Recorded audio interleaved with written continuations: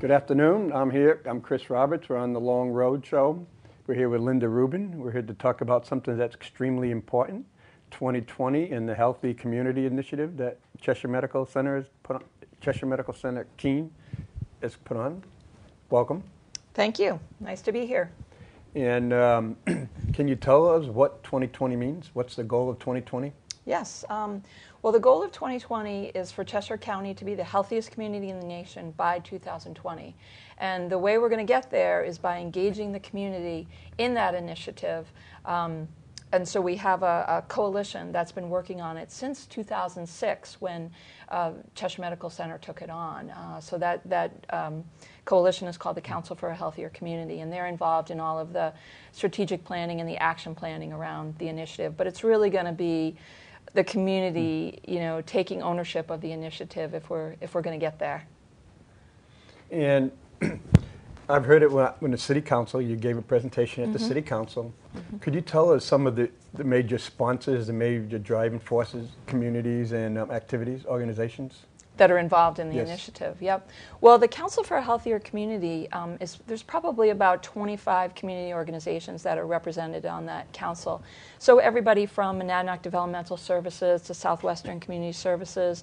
We also have a Vision 2020 steering team with some of the larger corporations involved. So we've got Markham and CNS. And so quite a heavy hitter list of players that are all seeing the costs that our unhealthy behaviors are having on things like, medical costs, health insurance costs, and people, the time is really ripe for people to come together and put some good thinking on, what can we do as a community to turn things around.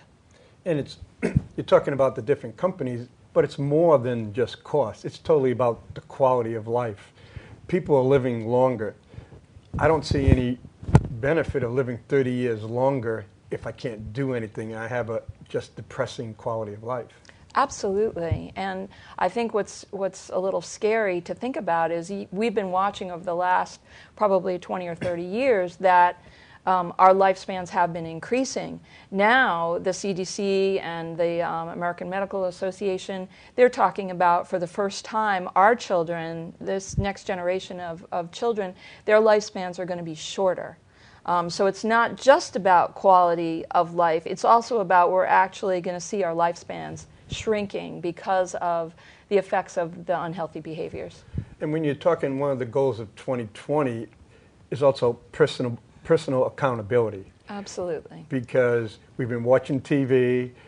You can't, every single day you're bombarded by, if you have this problem, take this drug. Your hips don't work, we'll give you a new hip. Your knees don't hurt. So we've been telling people for maybe the past 10, 15 years, it doesn't matter what type of lifestyle that you do, medicine will fix it. Exactly. And we know that of the factors that affect our health, about 10% of those can be directly related back to medical care. But we put 88% of the money towards medical care. Meanwhile, of the factors that affect our health, 50% of those are related to healthy lifestyle behaviors. And we're putting less than 4% of our medical dollars towards prevention and supporting people in adopting healthier behaviors that really would make the big difference. If you look at the top causes of death in the United States, number one is tobacco, 435,000 deaths per year from tobacco. Second leading cause, 365,000 deaths per year, is due directly to physical inactivity and poor nutrition.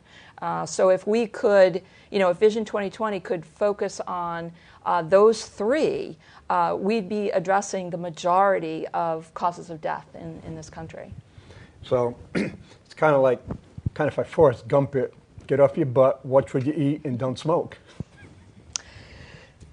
Yeah, if you want to really simplify it that way, that's pretty much it. Now, obviously it's a little more complicated. That, yeah. With tobacco, certainly you don't ever want to start, because once you do, then you're really talking about a nicotine addiction. And anybody that knows anything about addiction knows that it is not easy to overcome. So again, we really want to focus some of those dollars on prevention. And while organizations like Cheshire Medical Center certainly does a lot in the area of tobacco prevention, when you look at the dollars nationally put into prevention, it's still a pretty small percentage compared to what we're putting into actual medical care for people after they get sick. The poor nutrition and physical inactivity, those are probably a lot easier, to deal with. And I think the more we can make good nutrition and physical activity the easier choice for people, the less costly a choice, the safer choice, the more fun choice, the more success we're going to have. We'll talk about obesity. Obesity is the big giant, the big gorilla, no pun intended, in the room. Mm-hmm. But before I was reading an article in the Wall Street Journal. It was saying that obesity costs the average woman about $6,000 a year in lost wages, lost promotion opportunities. It costs a male about $2,000 to $4,000 over a 50-year working life. You're saying, wait a minute, so a woman could lose an obese woman could lose almost $300,000 over a lifetime. A man about $200,000. That's an awful lot of money when you look at it that way. Mm-hmm. That's just the cost out of your own pocket, not your medical and all this other stuff. Absolutely, and when you extrapolate that to the whole population, I mean, the CDC has a figure out that the diseases that result from physical inactivity and poor nutrition are costing the taxpayers of this country $40 billion. That's staggering, and of course that has nothing to do with things like what 10-year-old wants to lose their mom to a heart attack at age 55. I mean, so you can look at dollars and medical care, but then you can look at the quality of life issues and people dying prematurely and not being there for their kids, for their grandkids, to support their families. When you just talked about someone losing their mom at 55, I'll probably be in the wrong place saying it because this is October and Breast Awareness and Breast Cancer Month. Mm-hmm. But when you look at the number of women who die from breast cancer, that's nothing compared to the women who die of heart disease and stroke and heart-related Absolutely. conditions. Yeah. I mean, like I said, the evil triad is tobacco and the diseases that come from physical inactivity and poor nutrition. So your cardiovascular diseases, your invasive cancers, that's what's killing us, and that's what we really have to be looking at is what's the underlying causes of those top killers. They are directly related to our nutrition and our activity. But we're not going to turn everybody into fitness nuts. No. We've got statistics that show that as far back as the early 80s, when they started measuring it pretty intensely, 20% of the population are what they consider to be the physically active. So they are the people that are joining the gyms, that are getting out there and doing big, long bike rides and, really being highly physically active. What about the rest of us? 80% of the population, since the 80s, they're showing it's been 20%, 20%, 20%, 20%. It's not changing. So you could infer from that it's probably not going to change. We're not going to get 80% of the population to join that other 20%. So we have to, again, look at how do we increase physical activity, for example, by making it the easier choice. For example, less than or more than 20% of our errands are less than a mile from our homes. Everybody could walk. If the roads are safe, if there's good lighting, there's sidewalks, if it's safe to walk, you could certainly do errands if it's less than a mile from your home. More than 40% of our errands are less than 2 miles from our home. So public transportation, and even that's going to increase our activity. People might say, well, taking a bus, how does that increase? Well, you got to get to the bus stop. So you got to walk to the bus stop, right? You got to walk back from the bus stop. So even public transportation, increasing that would increase our physical activity, and nobody's going to be worse for the wear for it. They're not even going to know. You go to cities, New York, Boston, some cities across the country, where it's very public transit friendly, and you see people biking, walking, all of that. They've made it the easy choice in cities that have done it right. And when you make it the easier choice, people will do it. When parking's too hard, when you can't find parking, when it's too expensive, but you can jump on your bike because there's a good bike trail, and there's bike paths, and there's bike racks, and then the research shows that we're gonna take advantage of that. Keene has some good bike trails. Yes. They're going to get the bridge over the highway. You were talking about off the safe ways to school, and I'll confess, I'm a little vain. I saw myself on the first show I did about 3 months ago, and the first thing it says, "Oh man, I'm fat." And since I ride my bike, if I'm going to Hannaford's or Walmart, and even if I go to school board up to the high school, it takes me less than 12 minutes to go from my house. And it takes me about 10 to 15 minutes to drive. And it's like now it's just hop on the bike and go, and I can go and get back before most people driving. I had almost the same exact experience. I was a runner for years and years, so I was part of that 20%. But then I was getting some hip pain. I'm getting a little older, turned 50 this past spring. Things aren't, working as well as they used to. So I had to stop running, and it was like, oh my gosh, what am I gonna, how am I gonna replace? What, initially I was thinking, well, I'll join a gym, I'll pick up biking, I'll do, something else. But you know what? I'm not as interested in anything else. So I really had to say to myself, okay, if there's not gonna be some new fitness fad that's gonna do it for me, then how am I gonna just slip it into my day? Because the research shows 10 minutes of moderate physical activity to start getting your heart rate going, it can add up. So if the CDC's recommendations are 150 minutes of moderate physical activity a week, which that's what they recommend, and you can get it in 10-minute increments, all right, maybe I can, So I got the bike out, dusted it off a little bit, pumped up the tires, and I started riding my bike to work and back. Now, I remember doing this when I was a kid. I remember biking to school. I remember walking to school. But I hadn't done anything like that since I was a kid. But you know what? It is quicker, especially when the construction was happening up on Court Street, and I had to drive up to the medical center.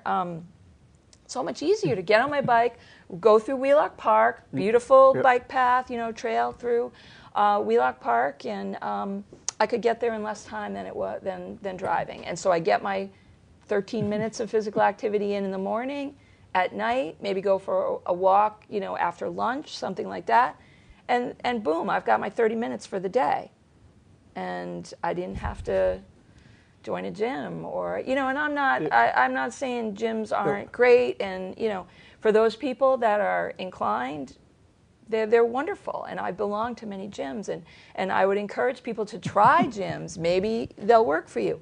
But for that 80% where it's probably not going to be a gym that's going to lead to their healthier life, their healthier behaviors, we got to work it into our everyday living.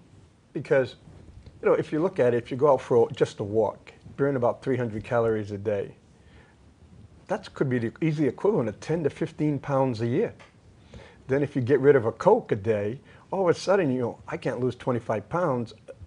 300 calories there and one less soda a day, you could be 25 pounds lighter at the end of the year without going to the gym or really making no behavioral changes. Absolutely. So, simple things. Because that's the other thing, is people are not going to do a total overhaul overnight. It's going to be small changes. Try that bike to work. Try that errand to the drugstore, that's a mile and a half from your house. Give it a try. See how it feels. What were the obstacles that when you got on your bike that that maybe would impede you doing it again, But try some simple things. That's where we got to start. Well, I've been asking a lot of the questions. You've got some notes, things you want to take care of? Let's see. Well, Vision 2020 is an initiative that's totally driven by data. I talked about the Council for a Healthier Community, and Cheshire Medical Center brought people together in 2006 and onward to look at what are some data points that we can measure over the course of the 10, 15 years of the initiative so that we'll know when we actually have gotten there. And that's what this community plan is. So this came out in January of 2010, but it was 3 years in the making of figuring out, well, how are we going to measure when we know we get there? So, for example, one of the data sets in here is adults at a healthy weight.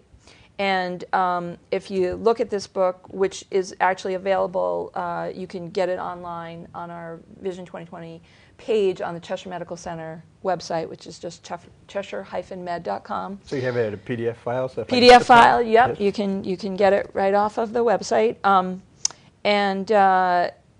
There's 40 indicators in here. So one of them is adults reporting a healthy weight. And when we collected the data, we had 33% of Cheshire County residents of adults at a healthy weight. The folks working on Vision 2020 set the goal of 60%. So by 2020, we want to have 60% of adults at a healthy weight. Now in the country, I think we're at 37%, maybe New Hampshire's 36%, something like that.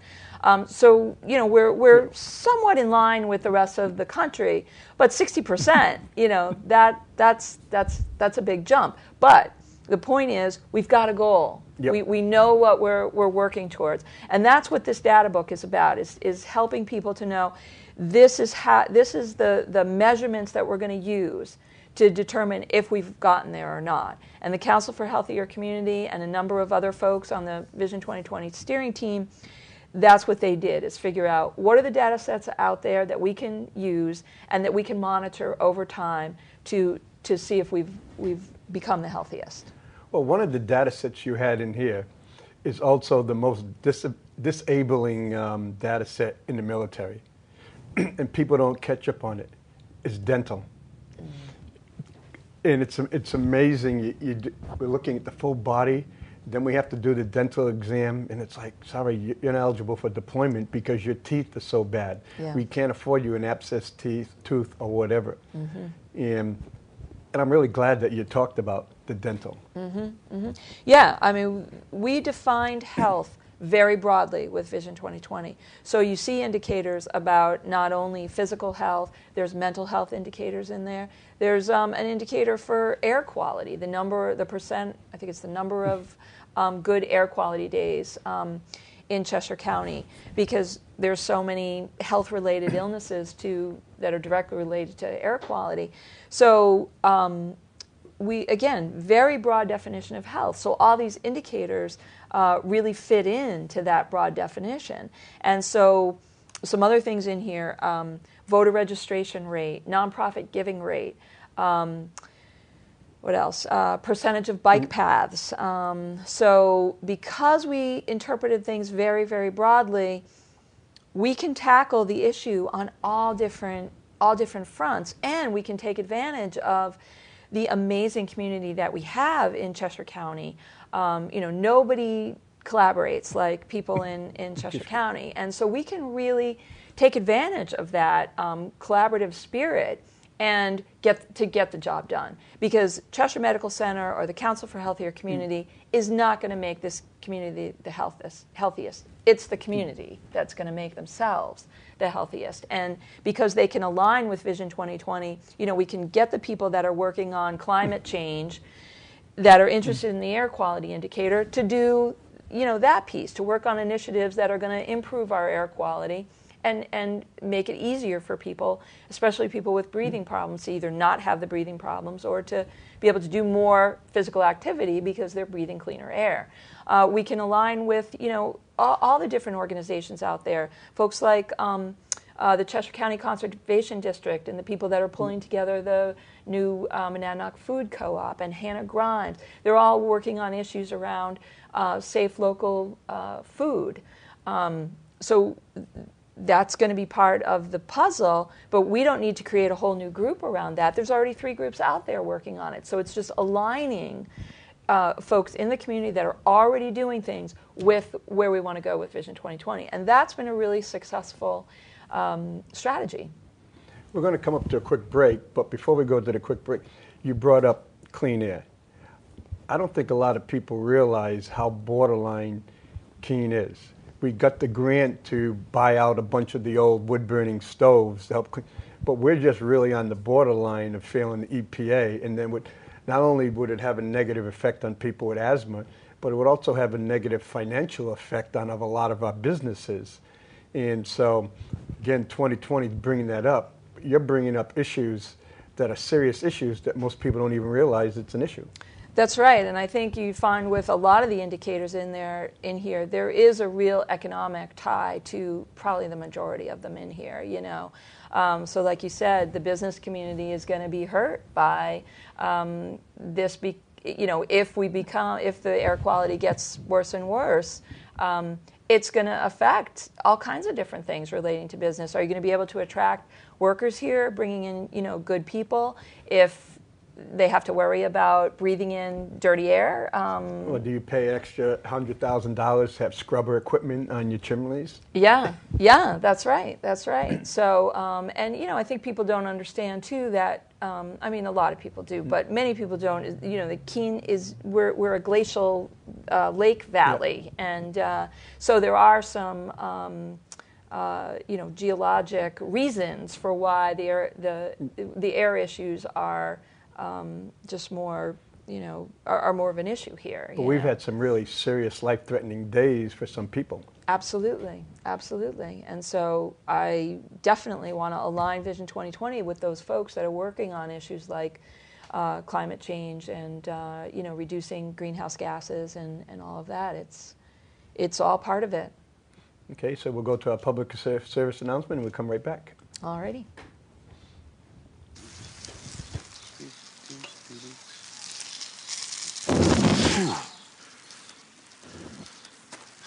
Here we go. What?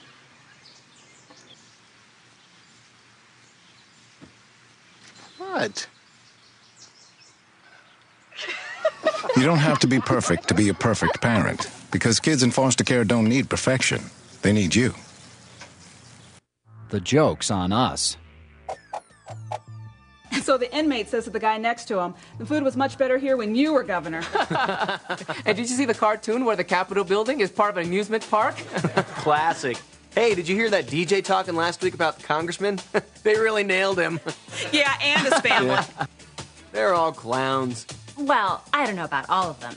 My congressman does a really good job for our district. Actually, my state senator helped us get a grant last month.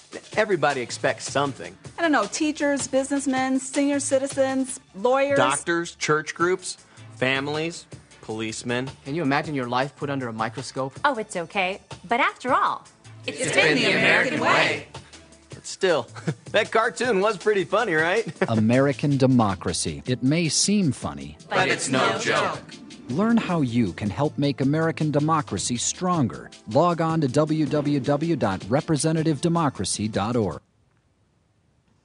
Well, I'm back. I'm Chris Roberts. I'm here with Linda Rubin. We're talking about 2020. Now we're going to discuss what a lot of people they know about, but they really don't want to talk about, obesity.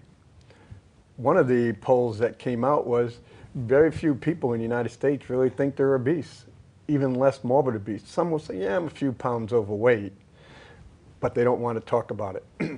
And here's the Boston Globe.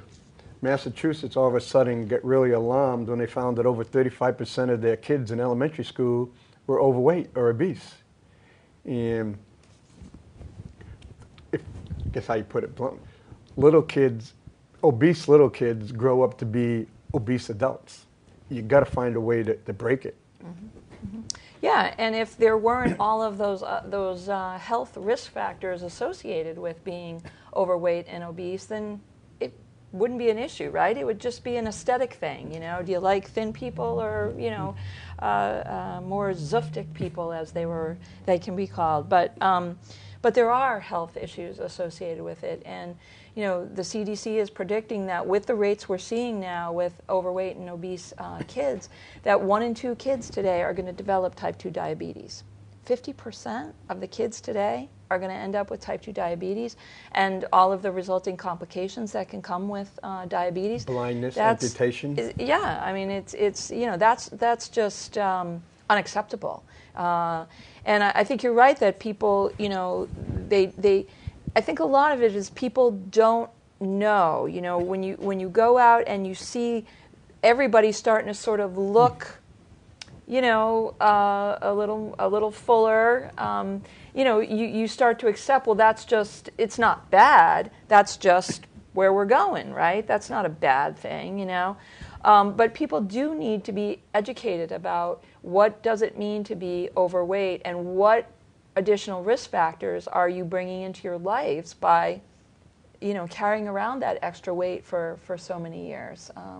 So I'm, you know, incredibly alarmed by that 1 in 2 piece of data. I think that's quite disturbing. And the CDC also have said that by 2025, that chronic diseases will affect half the population. So your cardiovascular diseases and those kind of things.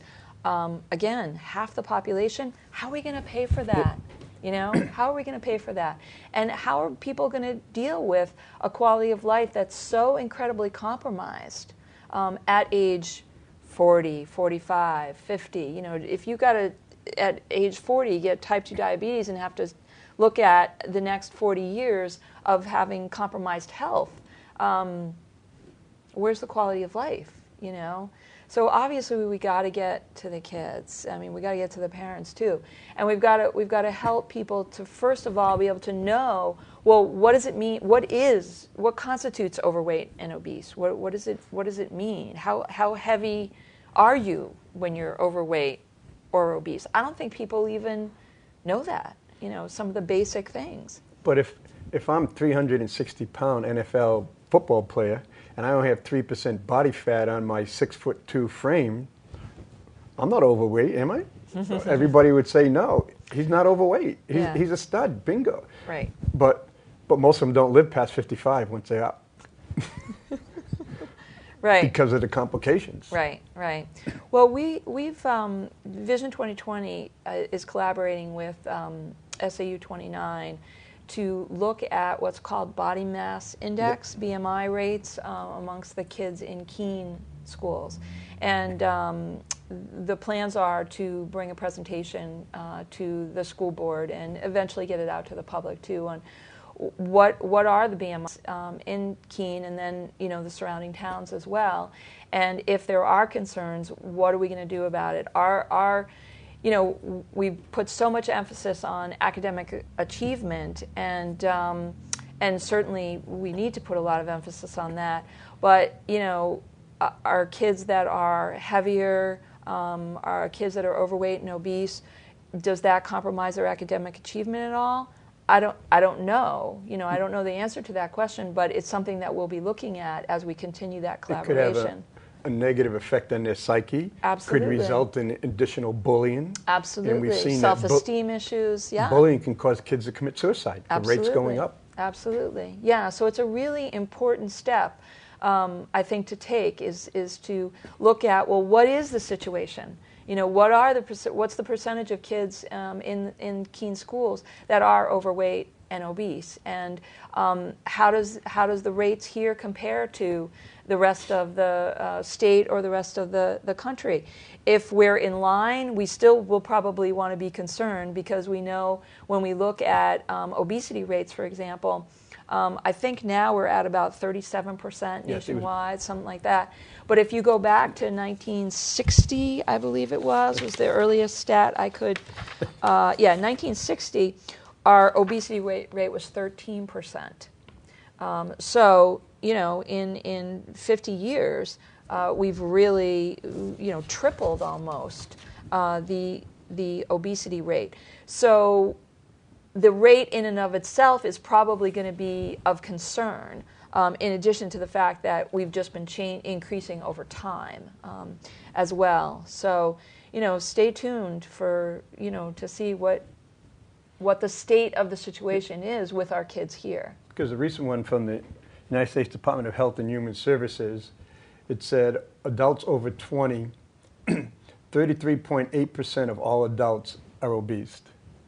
Over 20, extremely obese, BMI over 40, almost 6% of all adults are morbid obese. And of adults 20 or older, only 31% of adults in the United States are at a healthy weight. Right. Yep. 33% in Cheshire County. Yeah. We got a lot of work to do, Chris. We got a lot of work to do.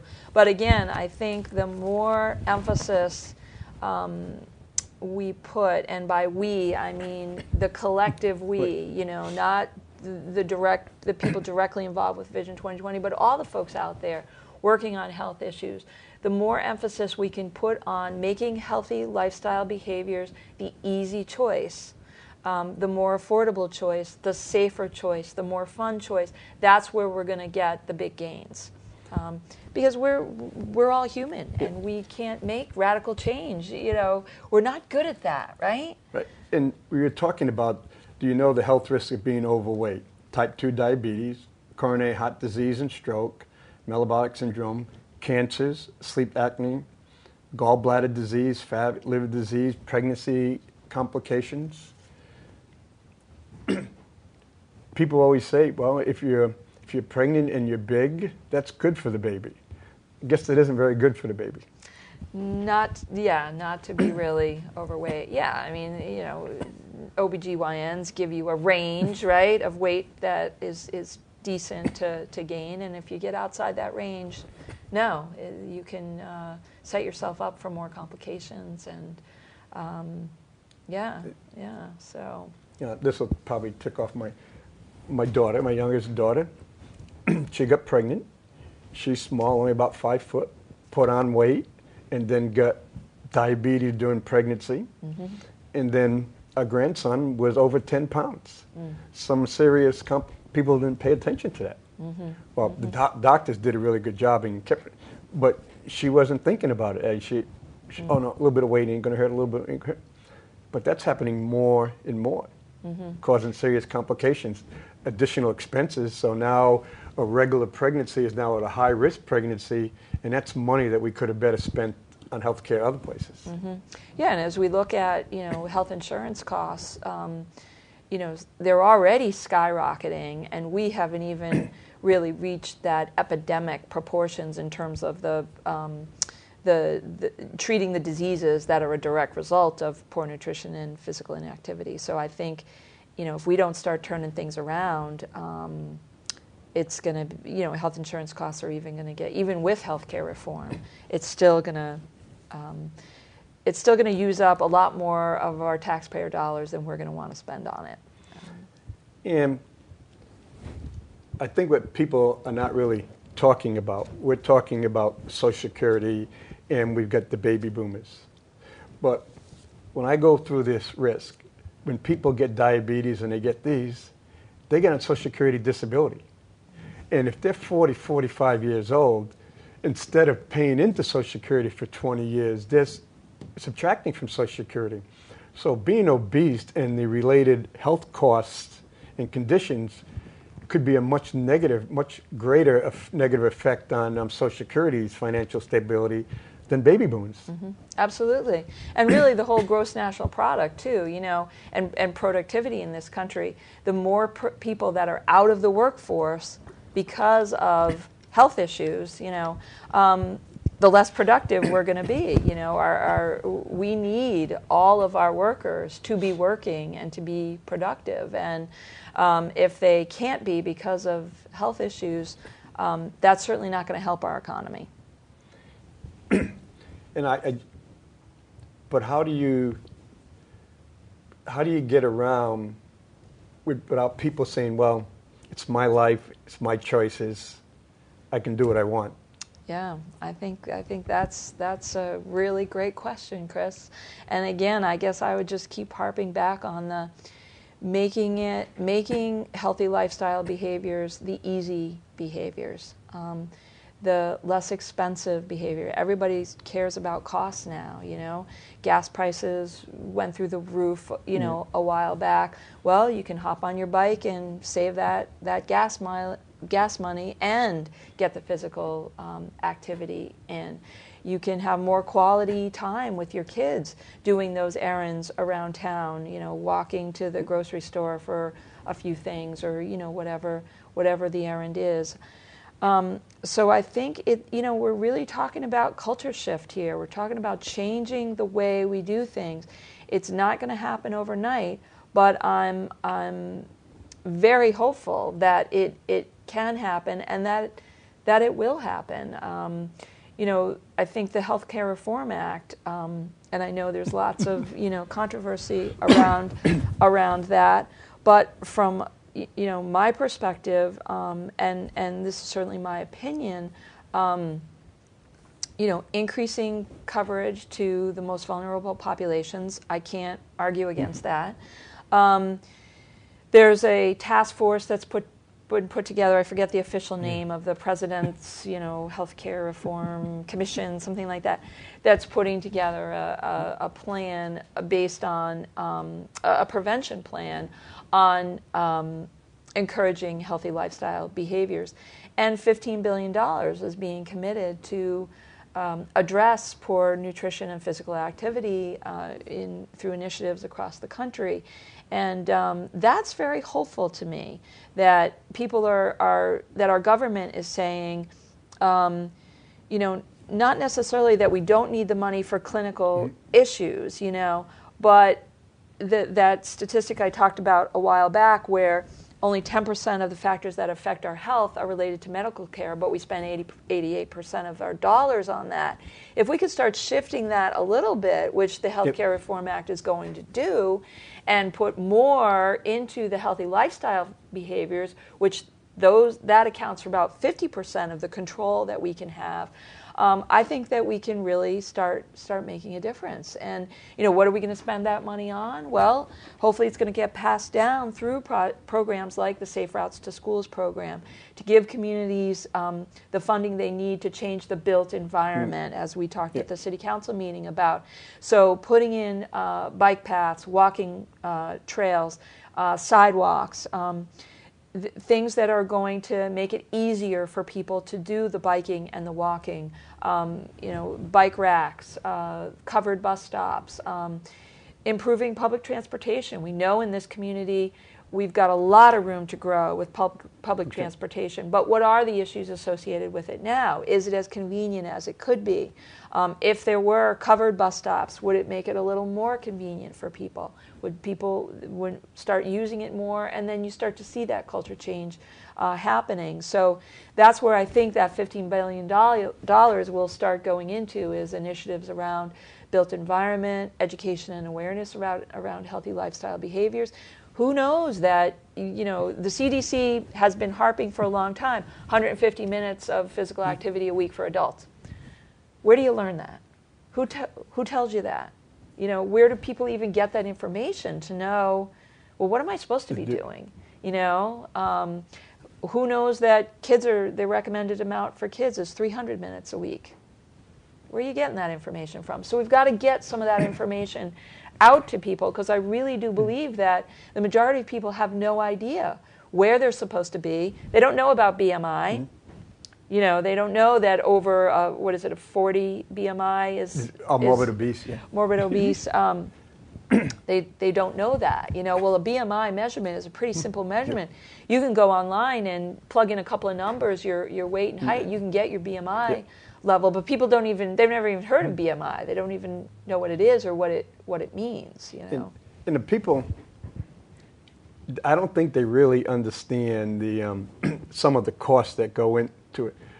A fire department, a paramedics, we have to buy a heck of a lot more expensive equipment.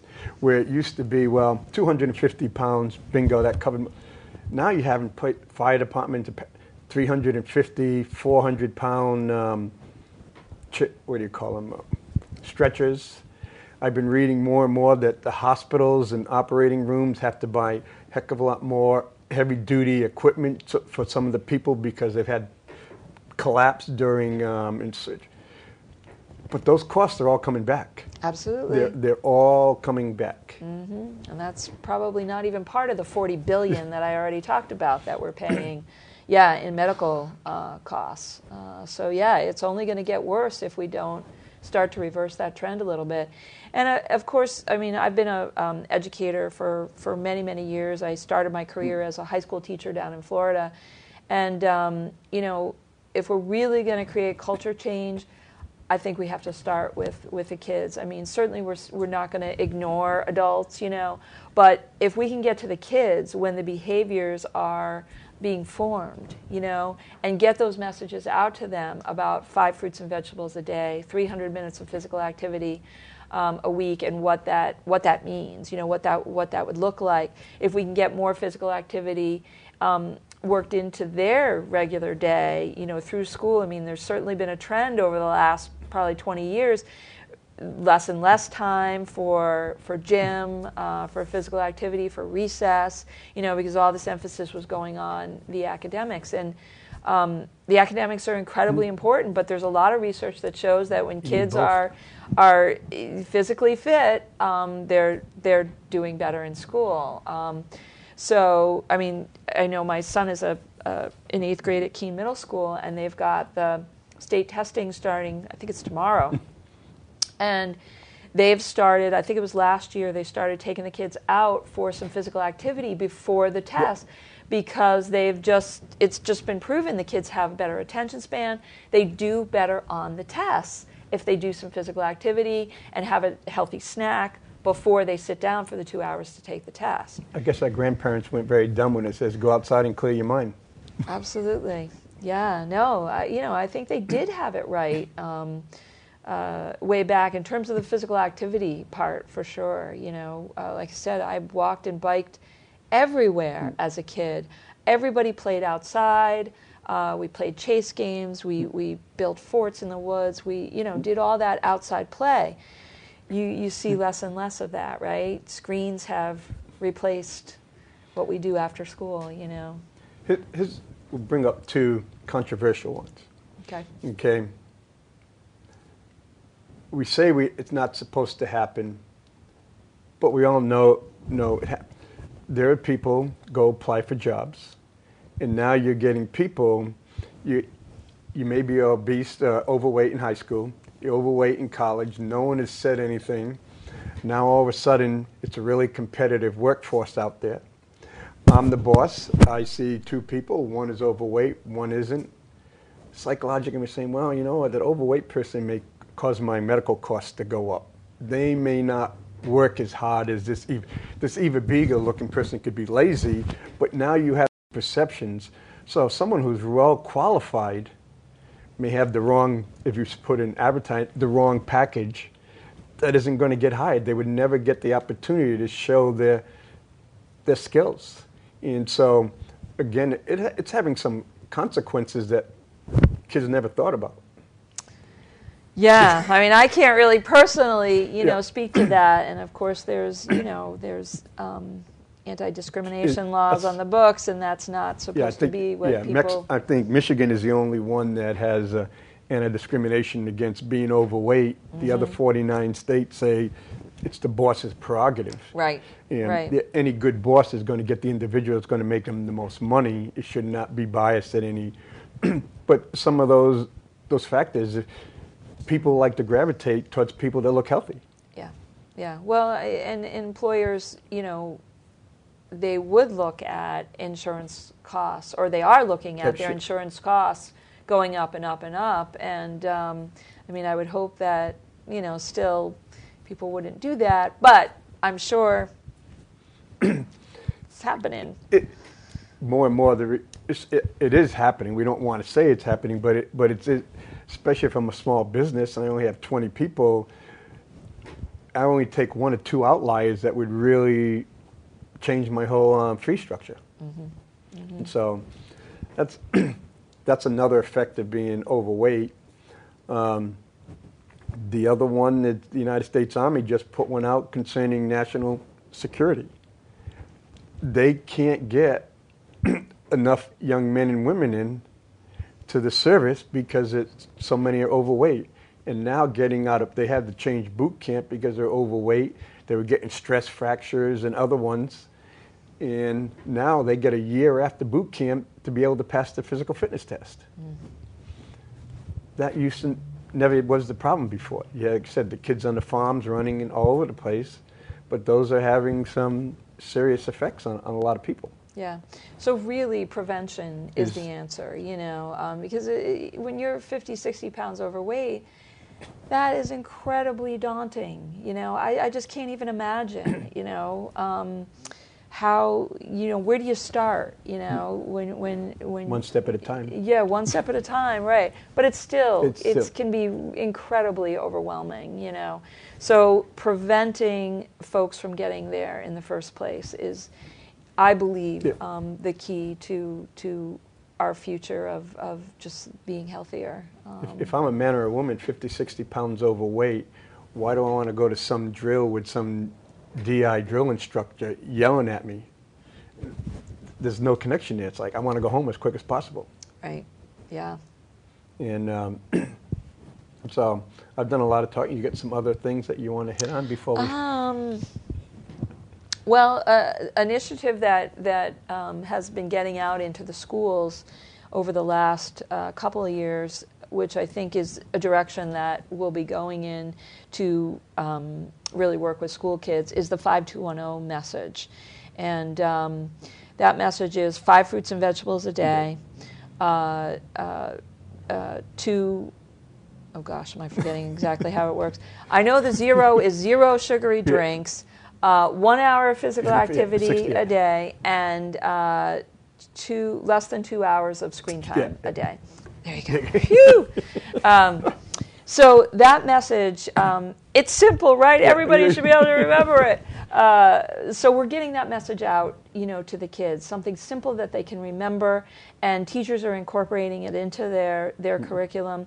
And so whether you're a kindergartner or a 6th grader, if you're hearing 5210, and you understand what it means, I think it's a really great message that is easy and that kids can start to internalize, and also bring the information home to parents. So that's an initiative that Cheshire Medical Center's Community Health Department has been working with the school district to get out there to folks, and we'll see how that message takes as time goes on. I think it's taking, because if you go Andy Bohannon over at the Keene Rec Center, you go there, they got that catch program, 60 minutes a day. Mm-hmm. They move upstairs, so the kids go and they're handing out flyers. Don't take the elevator, please walk. Two of my grandsons go there and it says, Papa, no junk food, because they have a list. I want to get my sticker on there because I'm going to get... And so the kids get it. The kids get it. The kids get and let's face it, it's a lot easier for kids to... they don't have formed behaviors yet, so it's easy for them to take a message and go, oh, okay, no sugary drinks? Oh yeah, I get that. Whereas, an adult who's been drinking, a 6-pack of Coke every day for, 25 years, it's going to be really hard to get him to give up that Coke, So let's, work with the kids so that they understand what the healthy behaviors are. They can just make it part of their habits growing up, and hopefully, we can avoid some of these doomsday, statistics about the diabetes and the shorter lifespans. It's nothing you really want to talk to kids about, but that's the reality if we continue on this trajectory of overweight and obesity rates. The Keene School District and SAU 29, with their wellness program, they're pushing it, saying choices and responsibility. You got to make the choices. You have to be responsible for your choices. You have a captive audience in the SAU, but the article that was in the Keene Sentinel this weekend was about all the alcohol that was being consumed at the college. how is 2020 working with the college? Because for the first time, a lot of these kids are away from the parents, and isn't someone that knock on the door and say, are you making the right choice? Yeah. Well, Keene State College has been a tremendous partner in the Vision 2020 initiative. They are a member of the Council for a Healthier Community. And there's a number of individuals from Keene State that are either participating on action planning groups for Vision 2020 or are getting their students involved in our Champions program. There is one program of Vision 2020 right now called Champions, and basically it's sort of a social networking, or kind of like a club to belong to. So we want to recruit folks to be champions for Vision 2020, to live, share, model, and inspire healthy lifestyle behaviors in their own lives, and then share what they're doing with people in their families, their friends, neighbors, coworkers. And so we've got, professors at Keene State and people working in administration over there recruiting champions for us, figuring out what they're going to do personally in their own lives, but then what they're going to share on campus with students. And certainly alcohol consumption is one of the big areas of concern on any college campus, across the country.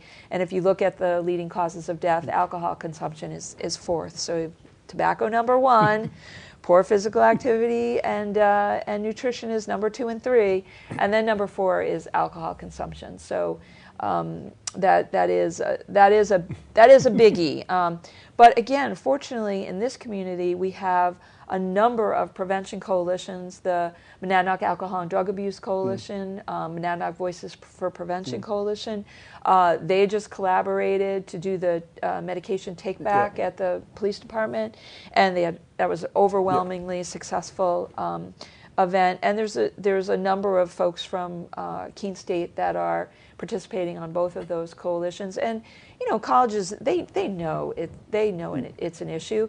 And Keene State, my son went to UNH, and I know there's online tutorials about alcohol consumption.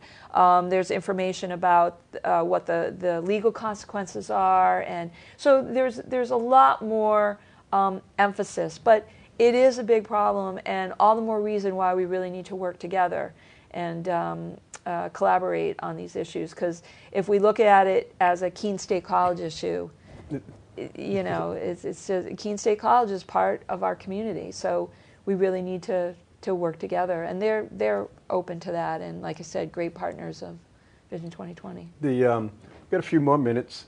We've covered a lot, but I have to admit, you've been quite modest because you haven't talked about the doctors and other providers from the Cheshire Medical that work in the community. You have a doctor that's working down at the Keene Senior Center. You had a doctor that worked with the athletes for the concussion and head injury. Could you explain some? I'm not really good at names. That's probably my head injury. I can't remember names really good. But explain how they're becoming part of the community. Yeah. Well, I think, the folks at Cheshire Medical, the leadership and many of the departments there, they are all so passionate about improving health, and really feel in the core of their beings that we need to work on empowering people to take responsibility for their own health. That's just become a driving mission at Cheshire Medical Center. And they're working with, Cheshire Med is one of 5 community health centers in the state that's working on something called accountable care, which right now, the way that hospitals get reimbursed for services, you come in, you're sick, we perform a bunch of tests on you and bill insurance and get reimbursed, right? Well, what if insurance companies reimbursed hospitals for keeping people well? That's what accountable care is all about. Well, like I said, Cheshire Med is one of 5 hospitals in the state working with insurance companies to figure out how could we do business differently so that we were rewarded as a hospital to keep people healthy. we still want to have the services available when people, and we're not going to get rid of any of those things. But if the reimbursement structure could be shifted so that there was even more incentive for hospitals to keep people healthy, you'd see even more, not just coming from Cheshire Medical Center, but from hospitals all over the state, all over the country, in the prevention, community health arena. But right now, hospitals get paid to treat sick people. Period. There's money in cutting, no money in prevention. Exactly. But we're going to see a change in that. Like I said, the Healthcare Reform Act, $15 billion towards prevention initiatives. There's a whole piece of the Healthcare Reform Act dedicated to employee wellness and working with employers to improve wellness through the companies. So I think we're going to, we're seeing change in this community, and it's a bandwagon that people are jumping on for all different kinds of reasons, but also because it's the right thing to do.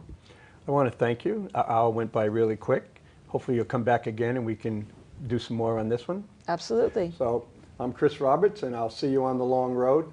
Thank you.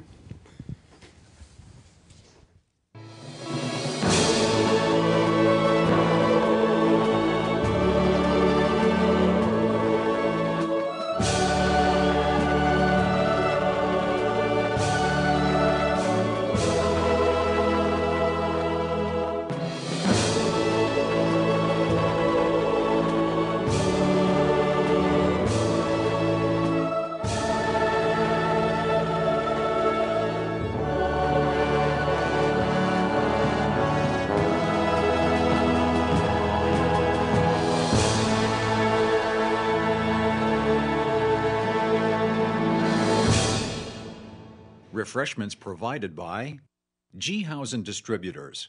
Premium beverages delivered.